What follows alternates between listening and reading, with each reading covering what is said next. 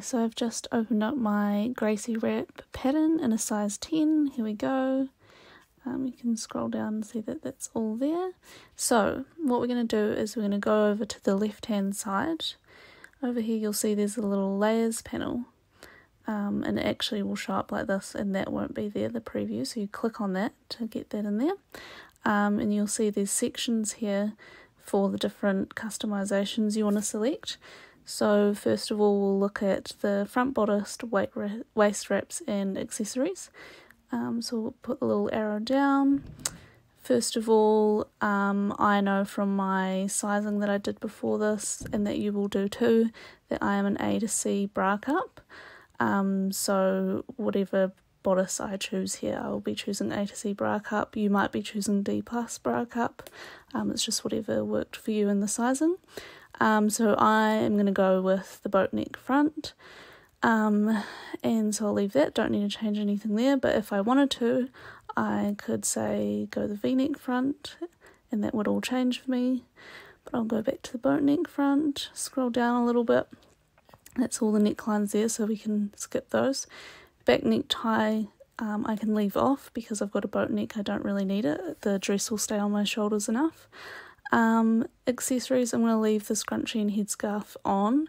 I might not sew them straight away, but it'll be nice to have those patterns for if I do in the future. Pocket I'm going to leave on because I need a pocket in my Gracie. And for the waist wrap, I'm going to go with standard waist wrap there, but there is also the two-toned or the thin waist wrap. So then we're going to head up to the top, minimize that, and head to sleeves and skirts. First of all, we're going to head there, and then we can see that there's the short puff sleeve or the long shirt sleeve. I'm personally going to keep the long shirt sleeve on for mine, but once again I could deselect that, hide that, and select the one that I want, but I'm going to keep the long shirt. Now beneath that, you'll see these heights here. You might have seen in the instructions that there was the different heights there that you could look at. Personally, I am 168 centimeters tall, and I want a mid-thigh finish. So I'm going to find that, which is 160. There I am, 160 to 169 centimeters mid-thigh. So easy as that. I'm going to keep that one on because that's me.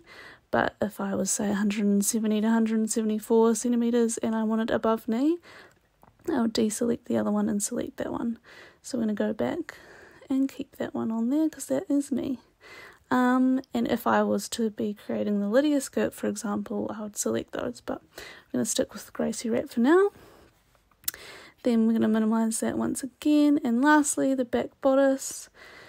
So we've got low square back. Once again, I'm just going to keep that one on for me, but you'll see here that the different necklines, it says what front neckline it matches.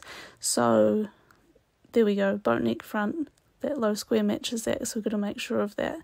And you'll see that there's other ones that match the other front necklines, so like high square back would fit into the standard square or V-neck front. So perfect, we'll keep on the low square back, and that is all good to go.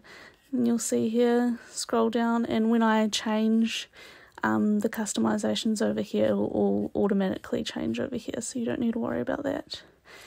And then you go up and file, save, and then that's the one that you'll be printing or sending to print, and you're done.